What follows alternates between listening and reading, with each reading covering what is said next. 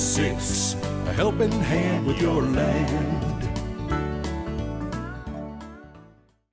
Neil from Essex here with the new Kubota MX series tractors, the MX6000 and the MX5400. These are two long-awaited models, this cab here in particular. I'm going to walk you around here a little bit and show you what new features are on these new MX series tractors.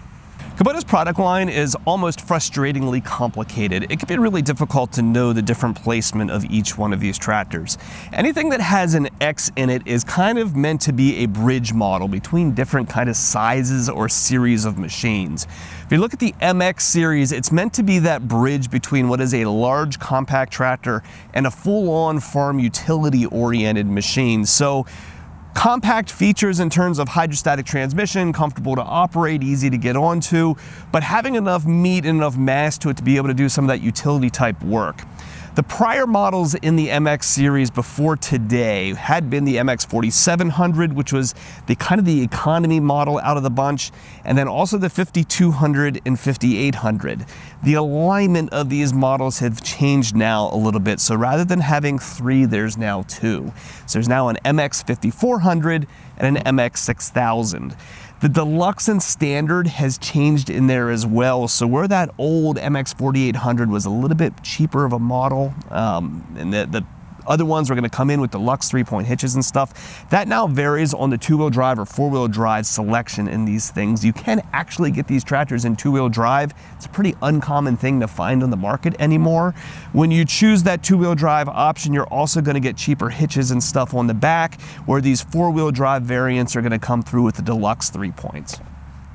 The engine under the hood of these tractors has not changed from the older series. It's the same V2403 series engine as the other MXs were, coming in at 2.4 liters.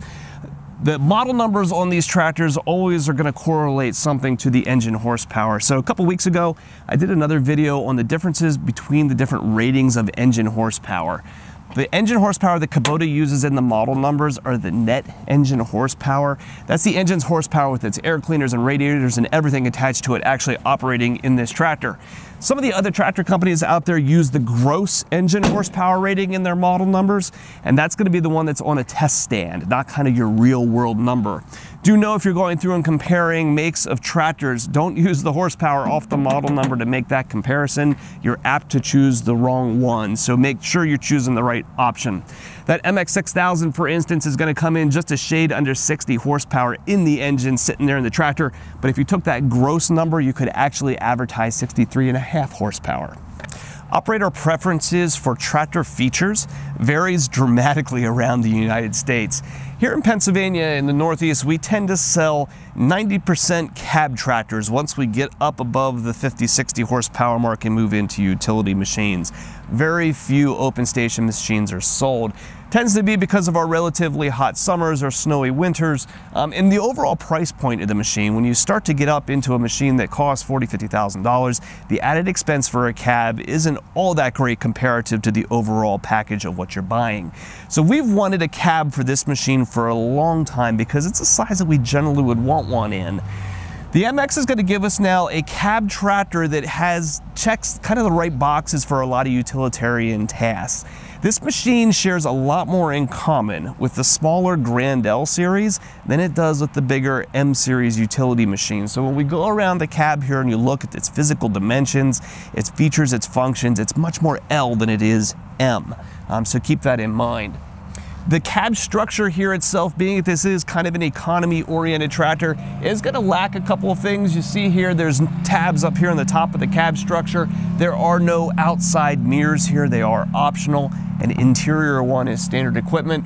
You're still going to have this thing come through with halogen work lights, pre-wired for radio, all of your lighting safety indicators and everything on the back.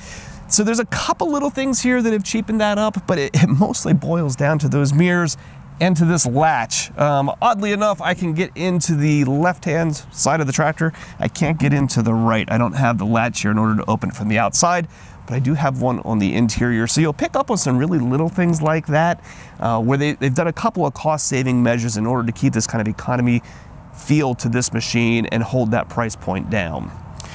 My favorite thing about the MX tractors compared to the Grand Ls is the front tires that are on these. So you can tell this utility-oriented tractor is a little bit more stout in a couple of areas. These awesome, really wide, beefy front R4s are a great example of that.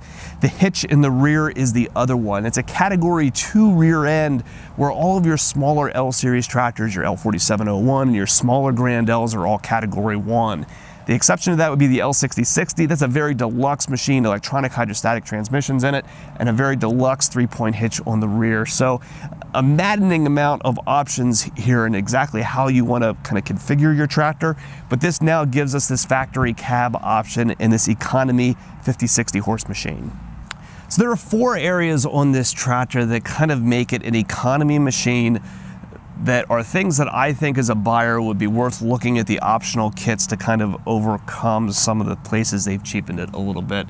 This is something that Kubota's done on some other models before, the L3560 being one of them, where they take away some really inexpensive options, but really drop the price significantly, and you can add those options back on again to kind of bring that feature level back up, but at a really affordable price point. The 3 places that I would consider doing that on this tractor would be the lack of the side mirrors up here at the top. Now great, if you're working in the woods, you probably don't want to buy them, but plugging those guys back up on here again would kind of give you that better rearward look.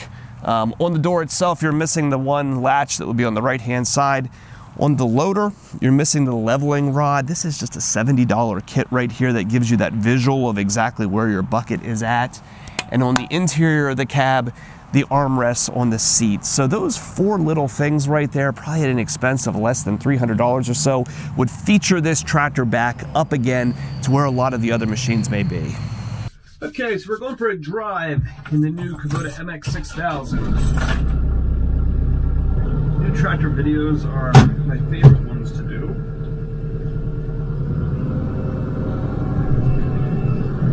So like we said earlier, when you're driving around in this,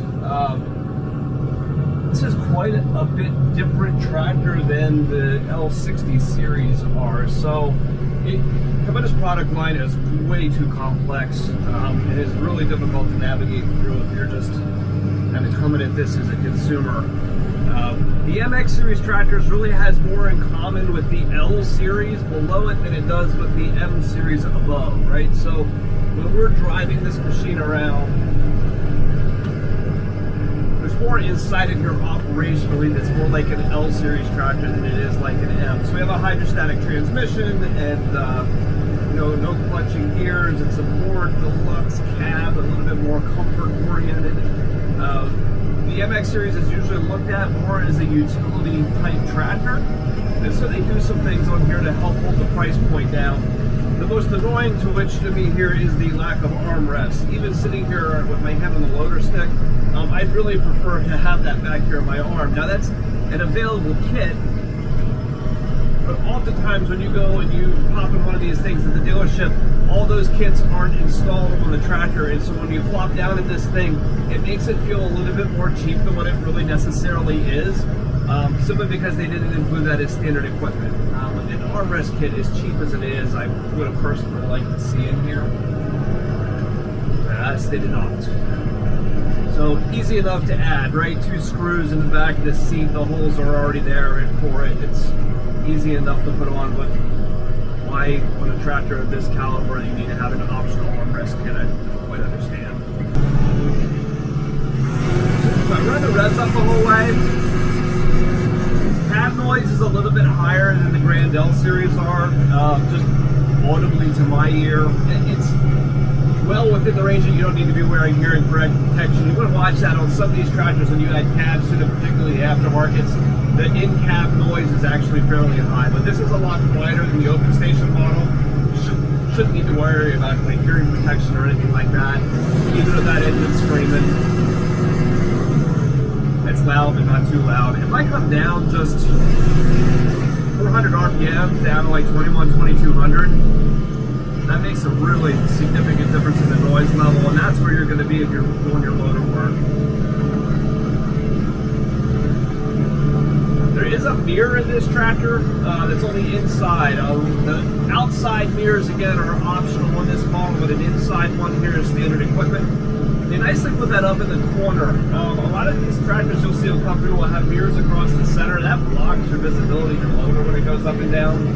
So this one's tucked over here in the corner, and it has a wide enough bevel to it, but I have a really good visibility out behind me. So if I had an implement or something back there, I've got a really nice shot. And that's actually a little bit nicer than what those corner outside mirrors sometimes are. In an outside mirror, when you go back to look at your implement, you're really only going to see one side of it because you kind of can't see through the cab.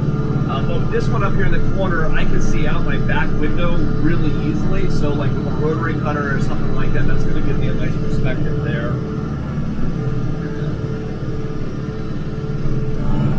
The seat in this is a spring seat from the factory. You turn the thing down here between your legs to change how bouncy it is.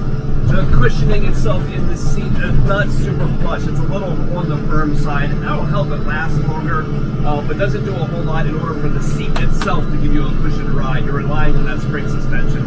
If you're in another place, there's an air ride kit that you can put in this that's going to give it a really deluxe, nice seat. That would be an optional thing. I probably, most of the time, would go with these with the standard seat. Those are dealer installed options that you can really put on anytime you want. Really no advantage to getting one of those from the factory. Even with the added weight of the cab on this tractor, I can pull high range up a hill and go along just fine. And sometimes you'll notice on these bigger tractors, if you have a big hydrostatic, they start to get a little heavy. The transmissions start to feel a little bit sluggish because of the overall weight of the machine. The big TLBs are that way. If you look at like the MX62 and that kind of stuff, now that's got the electronic hydrostat in it that helps overcome some of that disadvantage. But when you start getting heavy hydrostatics and you pull hills and high range, you'll start to notice them dog down. This has plenty of horsepower to overcome that. So I can bury this thing here to the floor in high range. The equipment will go nice and fast. When I get up my hill up here, get more traffic. I maintain my speed well enough that I can roll right up things.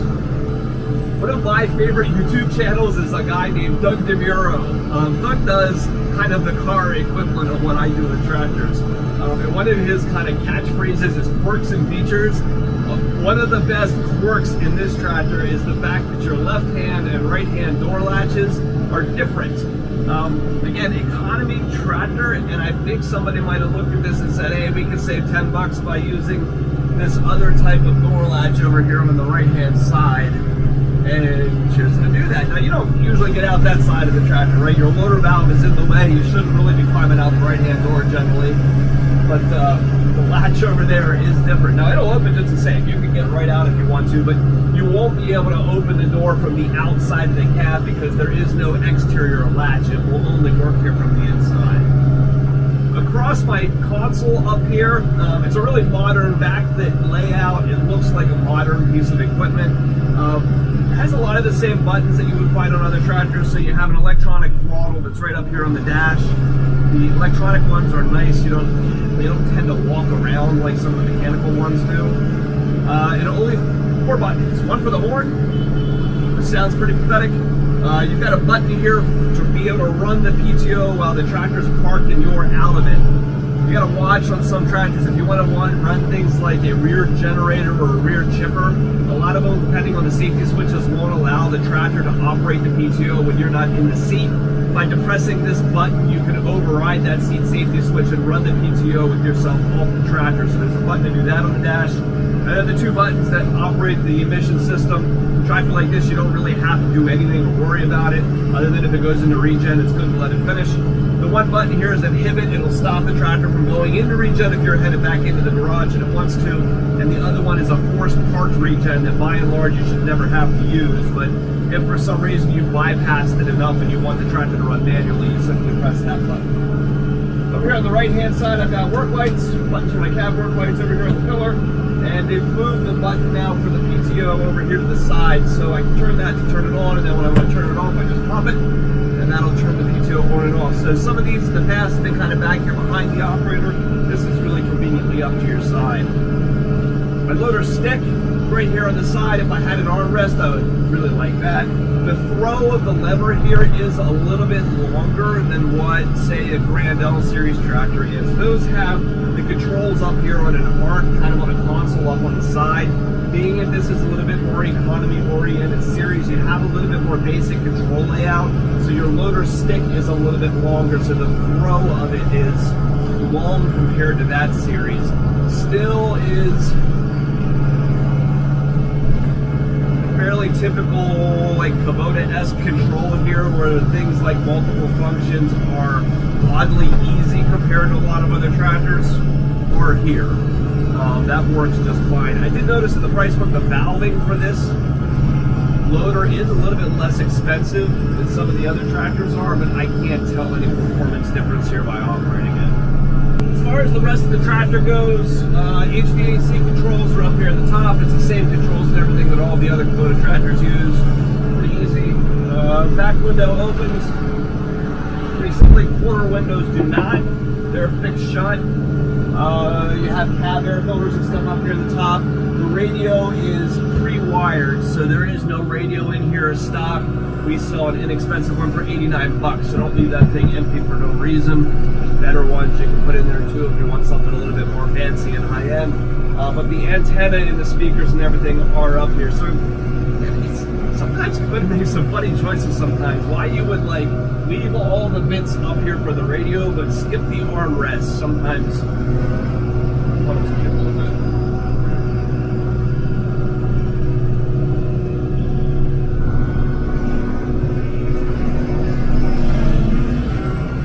For being a good sized 60 horse tractor, it turns really tight. This is Kubota's bevel gear front axle. Gives the tractor reasonably high ground clearance, keeps all the gearing and stuff for the wheels tucked in out to the side, and allows the steering angle to be a lot sharper than you would expect. So I can take 60 horse tractor, take one finger, and easily, without any trouble at all, do a donut right inside the double lane of traffic right there. So really maneuverable tractor for a 60 horse machine with big tires and a little bit longer wheelbase. Still gets around just fine. So that's a little bit on the new 2020 Kubota MX series tractors. For us here in our dealership, we probably will see about 2/3 of our sales or so swing up towards this cab model. Really excited to have that in our product lineup now. If you're going through the buying process for a tractor, or if you have a piece of equipment that you have any parts or service needs for, give us a call at Messick's. We're available at 800-222-3373 or online at messicks.com.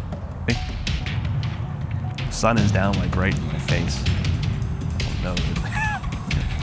Sit here and squint the whole time. You know, in the last video, like the most popular comment was the condition of the roof. Buy more tractors so I can fix the roof.